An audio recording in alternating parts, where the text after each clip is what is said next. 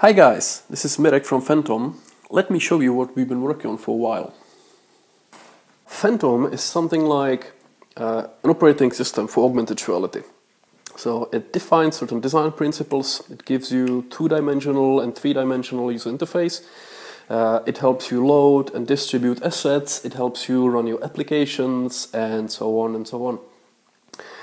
I should tell you that I'm using this clicker to control all this. There won't be any hand waving in front of the camera. That's really a ridiculous way of controlling a computer. No one should use it. It's just holding the whole industry back.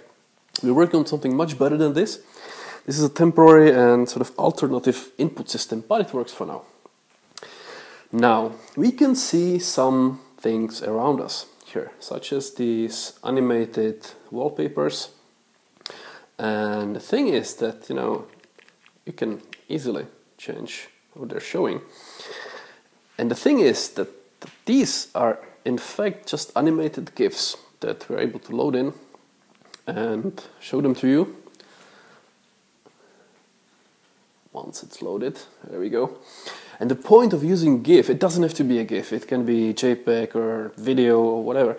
The point of using something like that is to make the content creation as easy as possible for authors. We want to be reusing stuff for this new platform, not reinventing the wheel.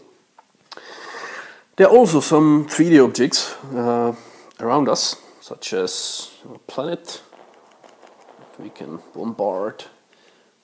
We have an astronaut there. We have a horse that responds to commands. Bumps into walls. It's not very smart horse yet, but that's not the point. We have things like this that can respond to cursor. It can show us some live data. And let me show you how this all works together. So to do anything in AR, to be able to align objects with real world, you need a map, and you need a precise map. So let's enter the builder mode or builder app and let me show you how this works. So we have this map of this whole room that consists of certain shapes and objects. We have these meshes for more complex shapes. And these meshes were created by using a depth sensor. This is pretty standard these days. You've seen it on other platforms.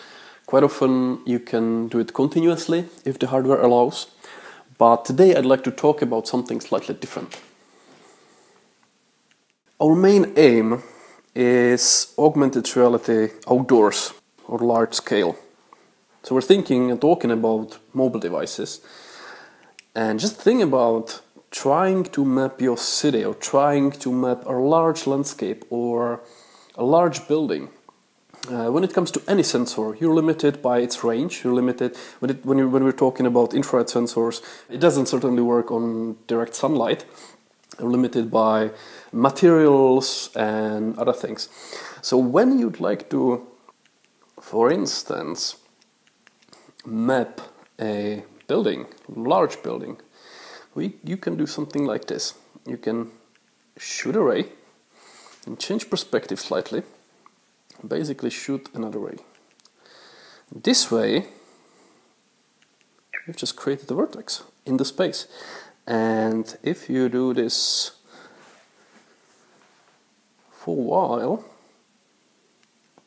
it can be definitely enhanced. It's just a little trick. You can get quite a few vertices. You can actually even use the depth sensor to assist you, but that's not the point of this demo. And when you have the vertices, you can easily turn them into a quad or into a mesh. Then you can tell the system how it should treat the mesh, whether it should respond to collisions or how it should be rendered and so on. And this is how this whole room was mapped. We're actually getting better results when it comes to sharp edges than we're getting with automated meshing. Anyway, that's the map. The other thing is how these things actually work as objects, how the applications actually interact with the environment and each other. So, for instance, these two elements are separate objects. Interestingly, let me talk about this one first, because this one is just a website. To prove it, you can go to this URL here and see all the code it took to build something like this. It actually is showing us live data that it gets from a public API, and this thing is transparent, and it's built in HTML, CSS, and JavaScript. It makes it extremely, the point of this is that it's extremely easy for anyone to build a widget, a data widget like this, or something like, I don't know, advertising that will be shown somewhere as a part of the AR experience. It's basically the same technology that's used to render this web view. This is a live website, obviously. You can scroll it, you can click stuff, you can go back and forward. But, I mean, you can use it as a web browser, but the interactions are not really there yet. We really need that new input system to be able to do more than just gaze and click, because that's not really so much better than, well, what you see here. That's probably as much as you can do. And you want to be able to do much more with this new technology. So this is just a showcase. It will get more work. Now back to the telephone. The panel and the telephone are two separate objects. They're independent of each other and they're connected. Every object in Phantom can publish certain events that it can respond to, and it publishes certain actions it can perform. So in our case, the telephone answers to cursor enter and exit by starting and stopping the ringing, and when the user clicks it, it toggles visibility of this panel here, and that's all it takes really to build something like this. So you need a URL for the view, and you need this object, and then you connect them together.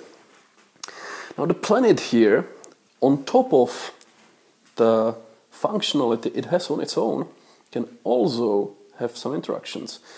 So this is just a quick example. I want to tell it to play a welcome tune when I get closer to it, and I want it to stop as I get further again. Back to the play mode. It still works, but when we get closer, this is what it does.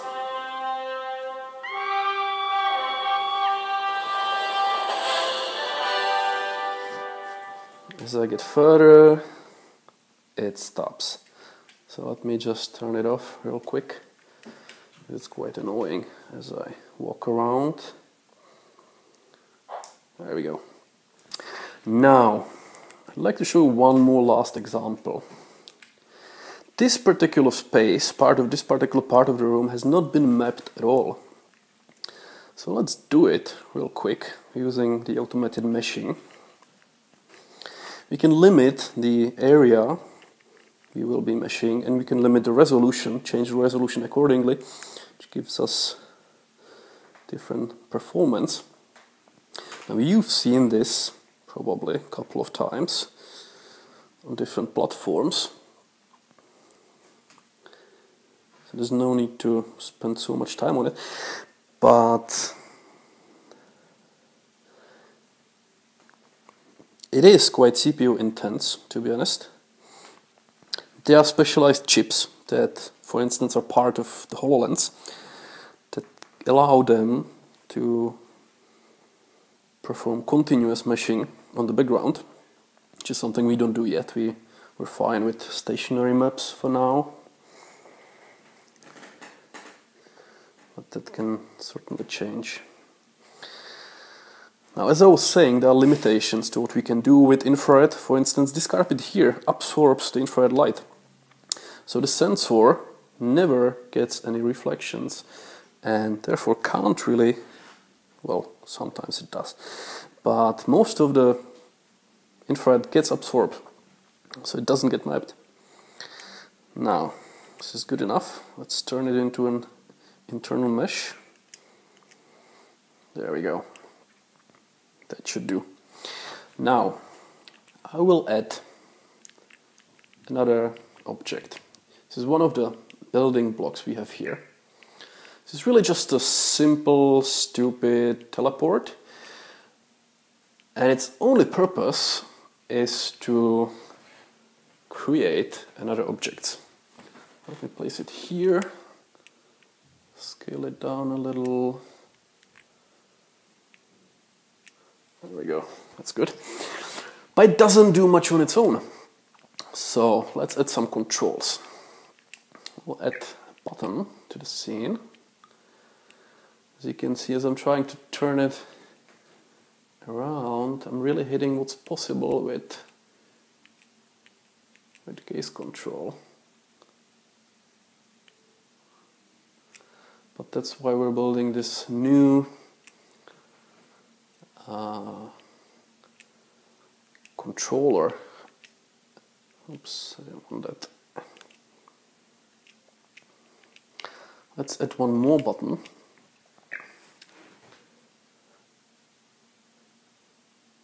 Another thing is that it's really, I should say, suboptimal to try to control something in AR by pushing virtual buttons. That's just stupid. What you want is effective user interface, not buttons trying to mimic physical buttons. But this is just, for the sake of the demo.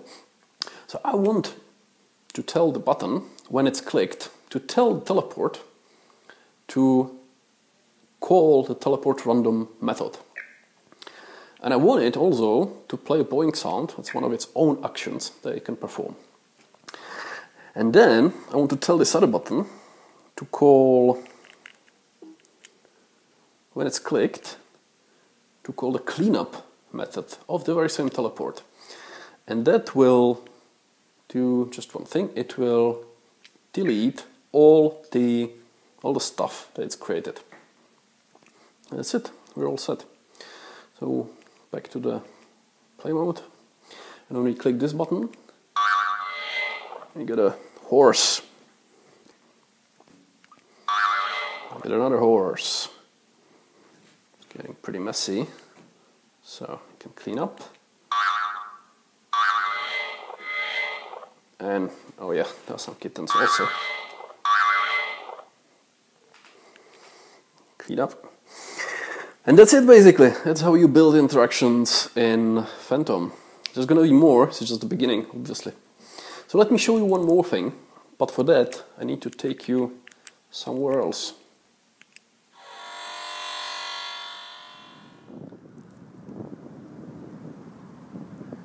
Yeah, now that was a cheap trick, but yeah, it totally works outdoors.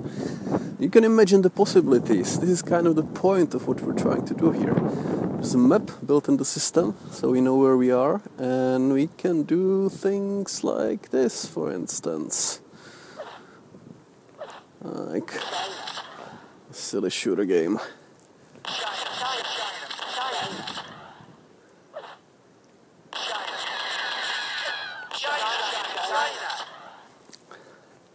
You get the picture.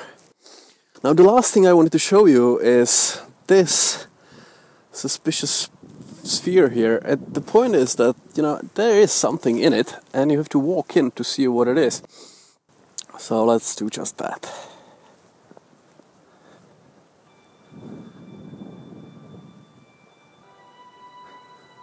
As you can see, the snow is gone.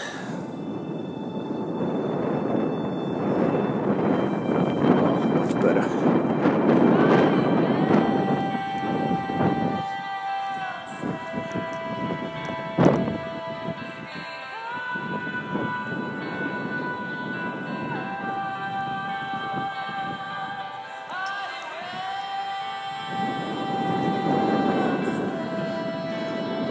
When we step out, we're back where we were. The snow is here, the cold is here. But this can be somewhere, on historical landmarks. You can step in and see your city hundreds of years ago. and some other things as well. So we call this a video capsule. I think it's pretty cool. So that's all for now. There's gonna be more, but yeah, bye now.